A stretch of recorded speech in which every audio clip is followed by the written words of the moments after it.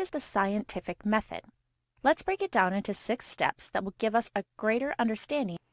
The first step in the scientific method is to ask a question.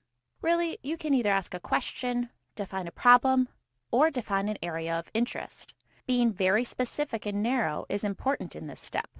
Asking a question such as, "What makes a culture rich?" is too vague because the word rich can be defined in a number of different ways. Do we mean rich as in monetary wealth? Or do we mean rich as in living fulfilling lives? Or maybe we mean the material products a culture produces and their value to society. The more specific you are, the better chance there is to have a valid study, or a study that measures what it is meant to measure. Next, you need to research existing sources. This step is otherwise known as a literature review.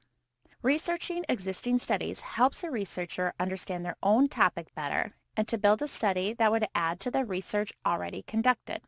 One thing you want to make sure that you absolutely do not do is to create a study that has already been done or to plagiarize previous work. After this step, you formulate a hypothesis. You may have already heard a hypothesis defined as an educated guess. While this is true, there is a bit more to a hypothesis. A hypothesis makes a correlation between 2 variables. One variable tends to predict how another variable will change. These 2 variables are referred to as the independent and dependent variables. The independent variable is the cause of the change.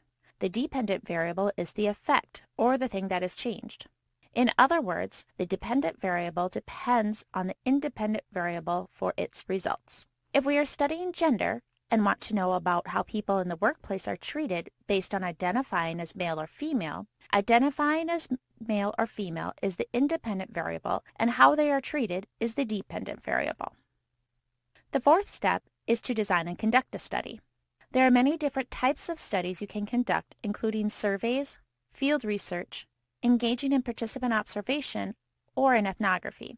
You can conduct an analysis of a single event or a person through a case study, design an experiment, or review existing research. Each of these methods are a distinct approach, serve a specific purpose, and are discussed in depth in our text.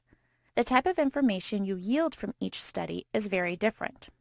For example, surveys are great for gathering demographic information on a particular culture, such as how many in that population identify as male or female, but would not be good for understanding the ways that people are treated differently in the workplace based on identifying as male or female. After you design and conduct a study, you draw conclusions. The type of hypothesis you create and the type of study you conduct will determine the study's conclusions. It is important to note that in this step and throughout the study, remaining objective is an important role of any researcher. A researcher must let the study speak for itself and not manipulate the findings to say what he or she thought the conclusions would be or what they want them to be. Last, you report results. Reporting results adds to the body of research and creates an informed society. If the study was funded by outside sources, those sources need to be included in the information.